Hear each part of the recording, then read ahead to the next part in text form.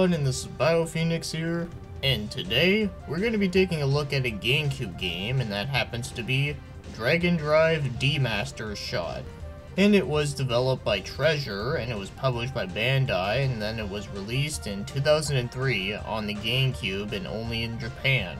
Now, one thing to get out of the way first is that this is a game that is based after an anime series, but I've actually never seen the series at all. In fact, I've never even heard about it until I stumbled upon this game randomly.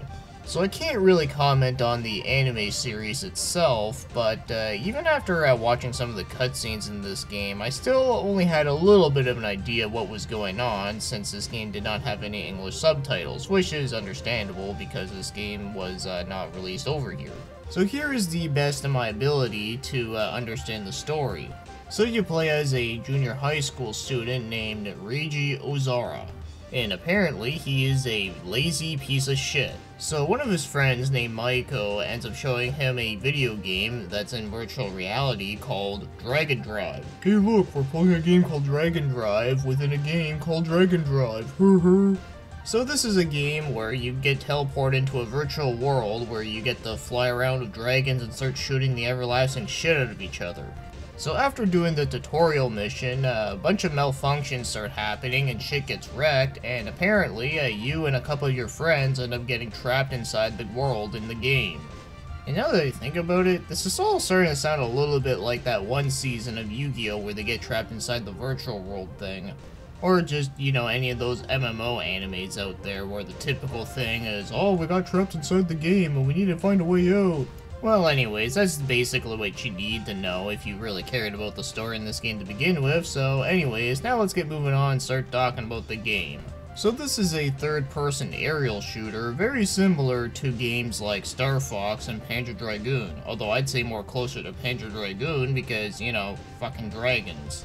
But the one big difference here is that the game is not setting on rails. Instead, you can actually fly like in almost any direction you want. And you just gotta shoot everything in sight. And whenever a boss appears, you gotta shoot him up too. And this is kind of the part where the game kind of feels like an arena fighting game, but just, you know, with shoot 'em up elements.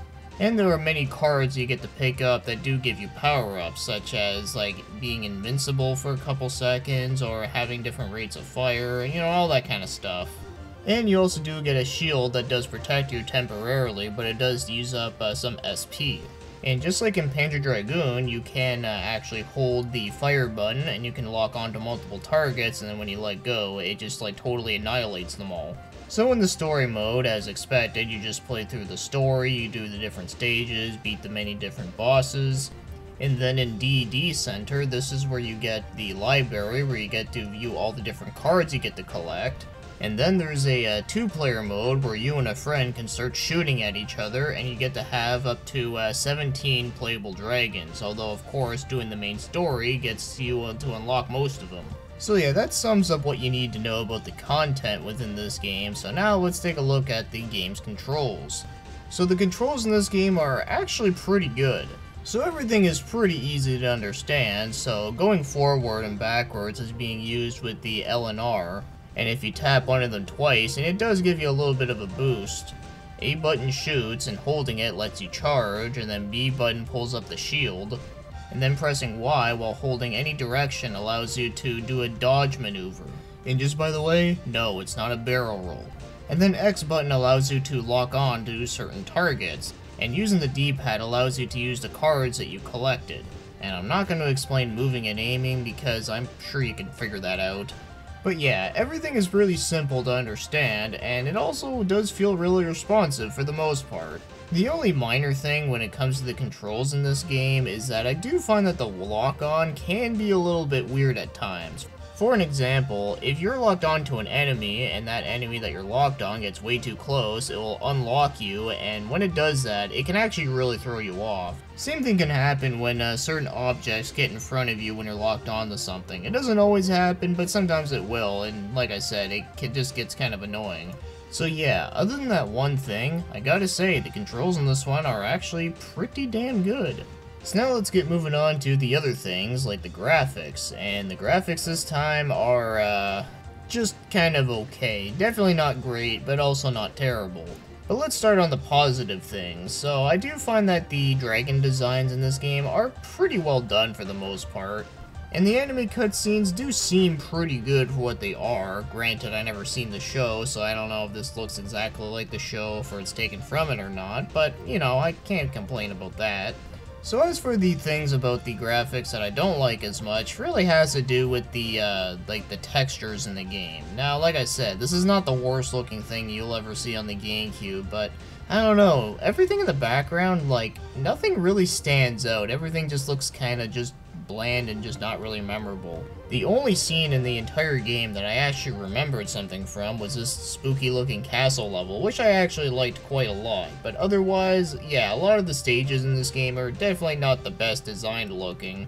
But I suppose it does the job just fine, you know, not amazing looking, but not terrible. So overall, the graphics for this one are definitely not great, but they're also not terrible, so yeah, they're just kind of alright.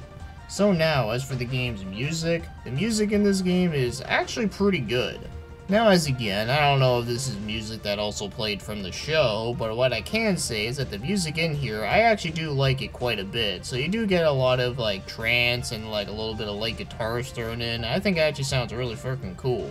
And it does suit the setting very well, so I really can't complain about that. The only unfortunate thing is that I can't find very much of the songs on YouTube, so you're probably going to be listening to some random other background music that I'm putting in here, but despite all that though, what I can say is that the music in this one, I actually do think it is pretty good. If you can find it, I do think it is at least worth listening to.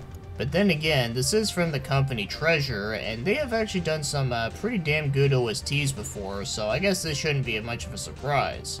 So now, if you wanted to go out and buy this game, so one thing I gotta say is that since this game is only released in Japan, that means that unfortunately you won't be able to play it on your North American console, unless there is like a way you can like hack your Gamecube or something, but I don't know anything about that.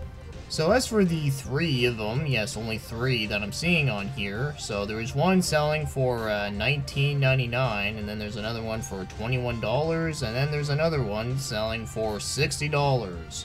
So it's kind of hard to say just with like three options, but what I can say from here is that it does seem to be fairly cheap. I mean, at least like $20 around there. It doesn't seem so bad, although I think the $60 one is kind of like high on crack.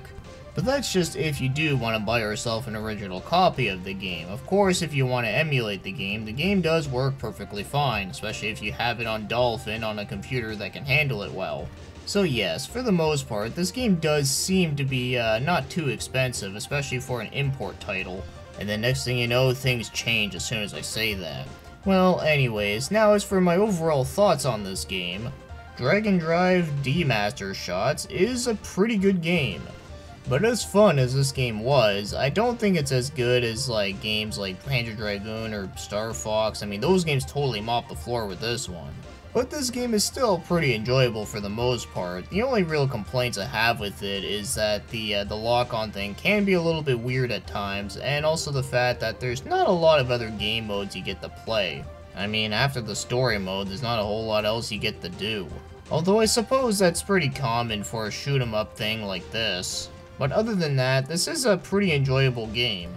But it is pretty cool to see a game that does play very similar to Panzer Dragoon. I guess you can say that this is like the Gamecube version of Panzer Dragoon Orta. But only that it was based after a weird anime that has to do with virtual reality shit. So yeah, if you do want a simple but sweet 3D shoot 'em up, then I would say this one is a pretty enjoyable one that is worth a try. And if you have seen the show before and you really liked it, well, it's good to know that this game actually did turn out to be pretty good. Since it is unfortunate that there is many great animes out there that got a lot of turds. And I'm looking at you, Hokuto no Ken 7, fuck you! So yeah, Dragon Drive is an enjoyable game from Treasure. I was not really expecting them to make a game like this, but hey, I'm not complaining, they do some pretty cool stuff. And they even did a McDonald's game for crying out loud, so yeah, I guess they can turn any weird concept of a game and make it at least pretty good or decent, right? So yeah, that sums up my thoughts on the game Dragon Drive D-Master Shot. And no, not Dick Master Shot, although that would have been pretty funny, but anyways, so that's all I got to say about here, so thanks for watching, commenting, and have yourselves a great day.